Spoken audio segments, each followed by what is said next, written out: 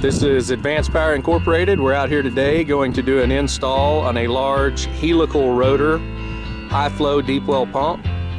We've already set our pole that our panels will go on. We set it a couple of days ago so it would have time to set up.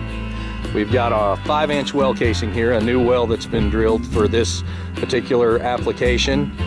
This particular landowner wants to take this water from this well, and he's already ditched his pipeline up to the well, and it goes around that pond dam, and we'll be pumping this water into a pond. We're going to be installing a pitless adapter, which will be down 20 inches or so below the ground level. That way we don't have to worry, and covered back up, that way we don't have to worry about freezing weather.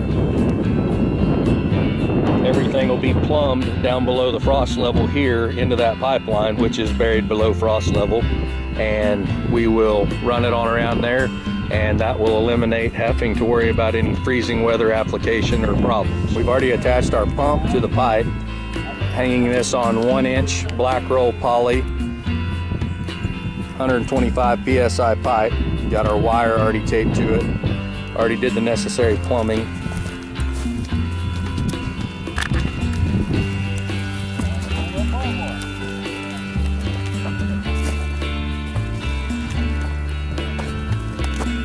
Gonna roll the pipe out, have it where we can just slide it right in the well.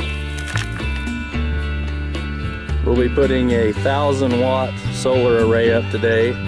It's our K1000H system. Okay, we're gonna mount the panels on the pole.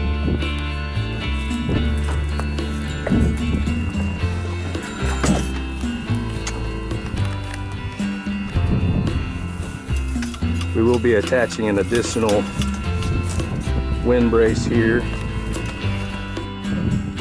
setting the panels to south so they'll catch the sun.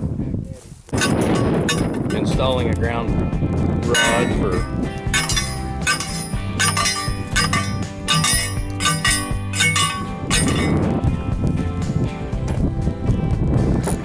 tightening a set bolt.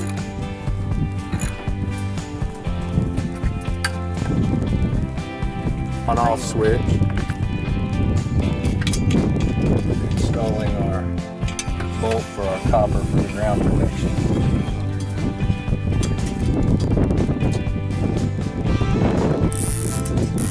Tightening our adjustment bolt for your tilt angle. Move it a couple of times a year for optimal performance. Lower in the winter, a little flatter in the summer. Attaching our copper wire to our copper ground rod.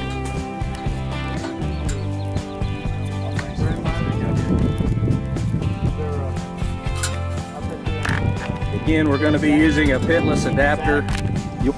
We've taped a simple feed sack here to a piece of PVC. We're going to run it down in this casing to catch our shavings where we install our pitless adapter. We've got to drill a hole here, and we want to catch those shavings and not let them go down the well. We've got a hole saw here.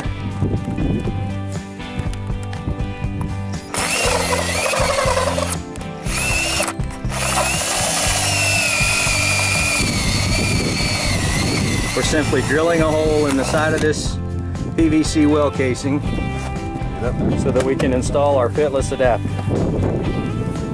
Now we're going to remove our pipe with our sack, and it should have caught any shavings that would have fallen inside. Got our hole installed here.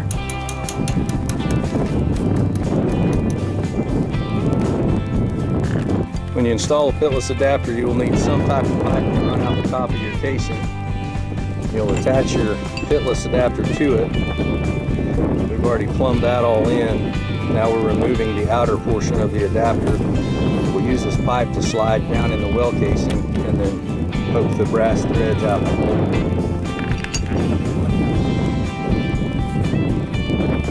Okay, we're going to run this pitless adapter that we attached. We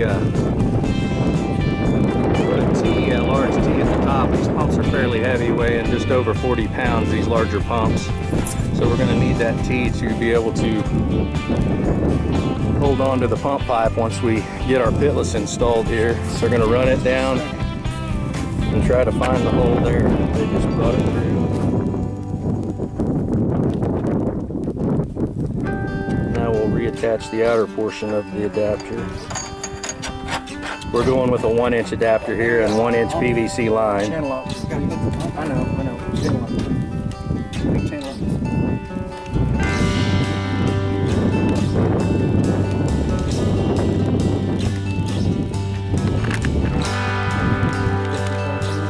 Okay, now we're going to remove this, and when he gets to the top, I'll have him stop, and you can see the portion of the pitless that remains on the pipe.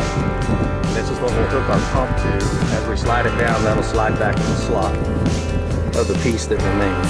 Okay, here's the pitless adapter portion that will actually attach to the pipe that goes on the pump. And this piece will slide down in and lock into place in the portion that we've already placed in the well. And this deal on top is what you screw your pipe into that you lower your pump down in the well with. We'll show more of that in a moment. Rolling out our safety rope, we've got it attached here.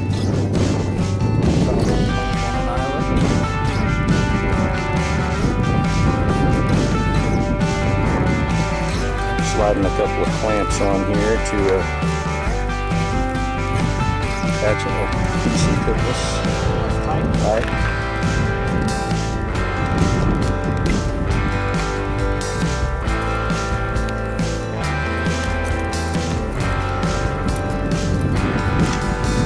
We use 2 clamps here as a safety precautionary. Tighten those down. We've slid our 1-inch pipe onto our hose barb adapter. Okay, we're taping our rope to our pipe and wire, our safety rope. Adding some reels of tape to it every 15-20 feet or so along here just to make sure it doesn't get too messy in the well.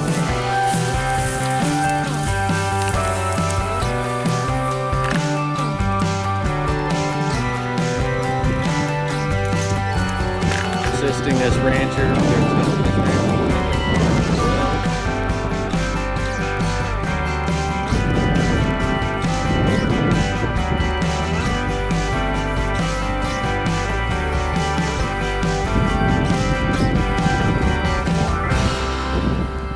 We just hit water. Going to continue to slide the pump in, probably another 30 feet or so approximately.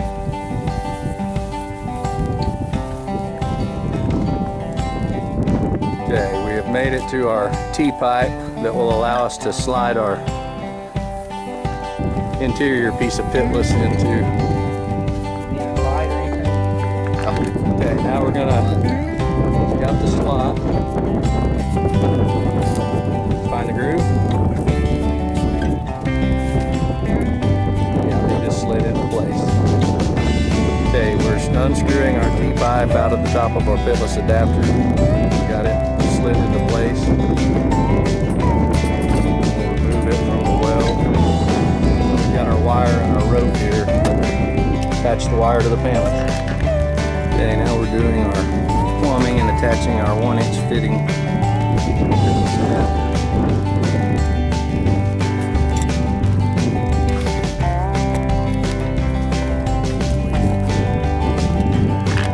We've got our wire out. We drilled a small hole in the side of the casing to run our safety rope out and attach it, and we will be applying some conduit to cover the wire going over to the panel. Digging us a small trench here to take our conduit to the solar panel pole to run our wiring up so we can attach it by adding our conduit in into the wire and run it up here to the well seal.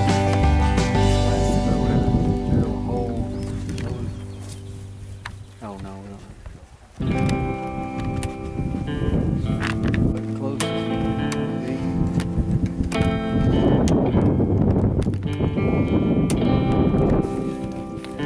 Running our wire through our conduit here. We've already made some measurements and some cuts.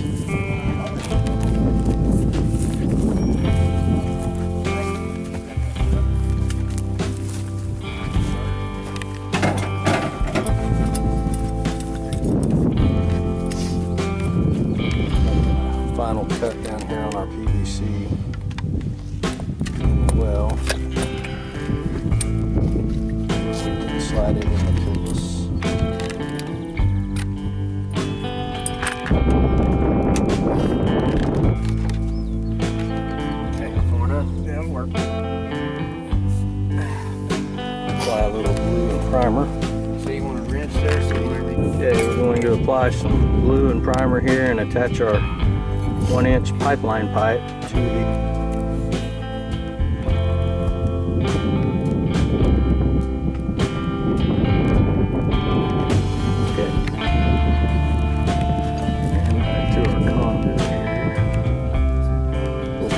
that into place as well. Piece of 1-inch PVC we brought out of the pedal sedan.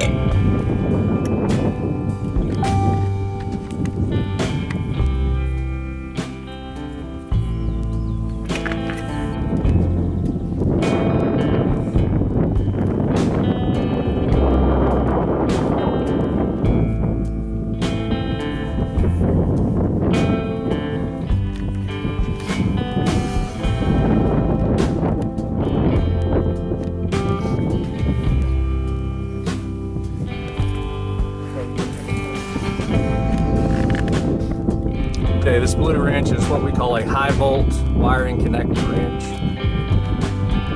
It'll come with the system and it attaches enough. Okay, we're going to attach our wire here. That attaches these high volt connections.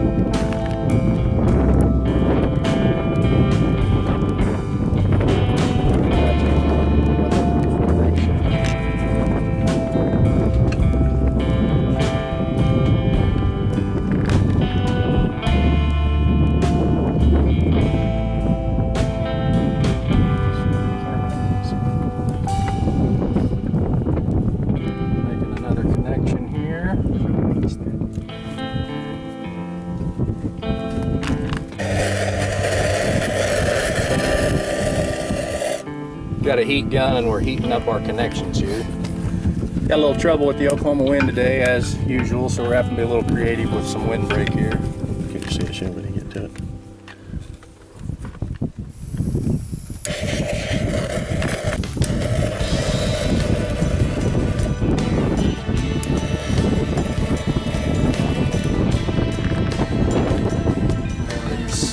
As a point of note here, we will mention we did not connect our green wire, simply our red and our black wire, since this is a DC application.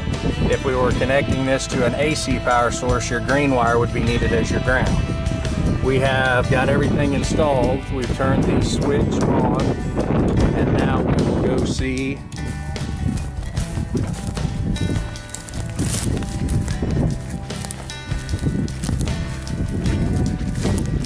if we are pumping water at the pond.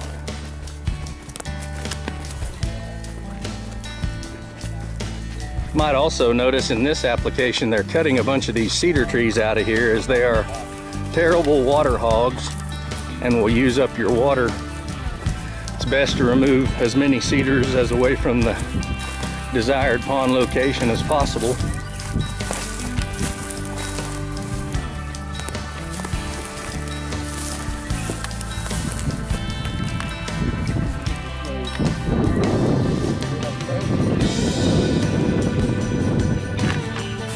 And we come down here and we have approximately 12 to 13 gallons a minute flowing out of our 1-inch line.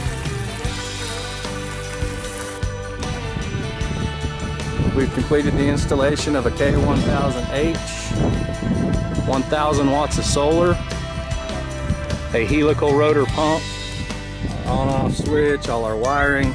We're in conduit over to the well with our pump cable, pump wire, and we have our ground rod installed